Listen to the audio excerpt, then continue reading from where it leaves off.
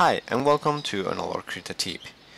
In a previous Krita tip, we talked about the spray brush engine and the proportional feature that we can find just here in the spray shape.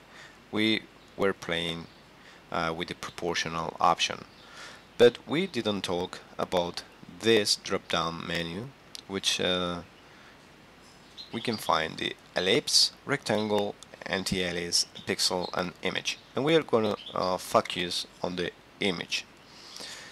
So when we select the image, we can use PNG with transparency or JPG, you know.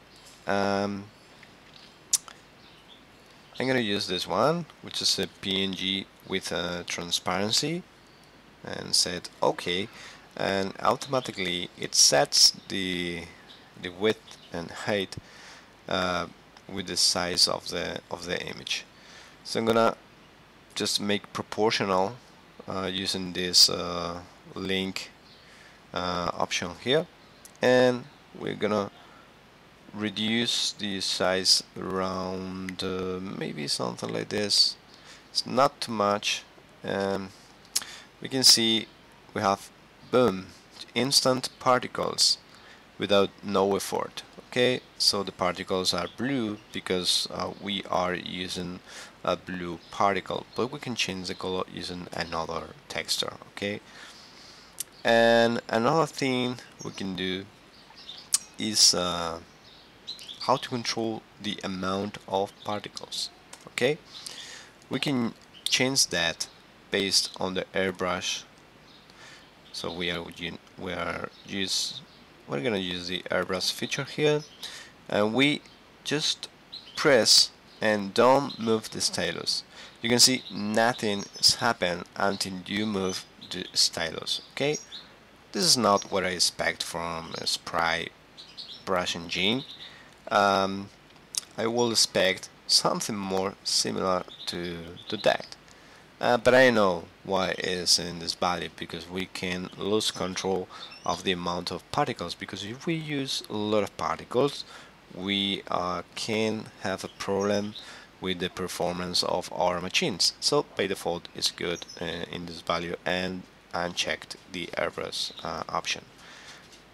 But we now we are we know what we are doing, so we enable this feature, and we just reduce to just a little amount of I think it's milliseconds, and I can't remember if it was written somewhere.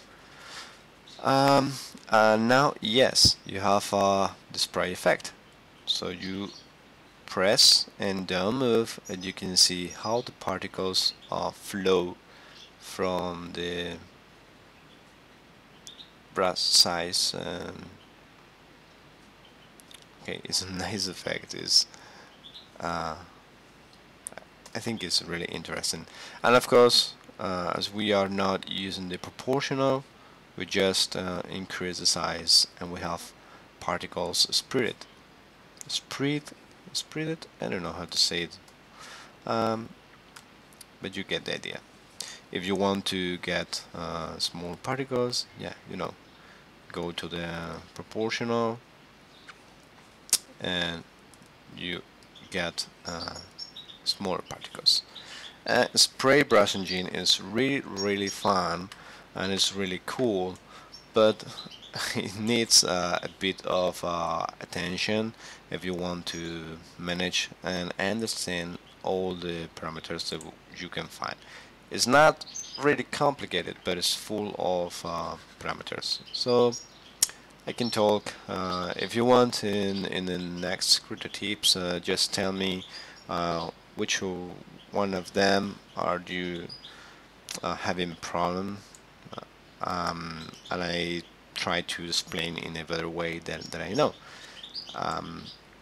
So yeah, I will say thanks for the Krita support campaign. Thanks to you.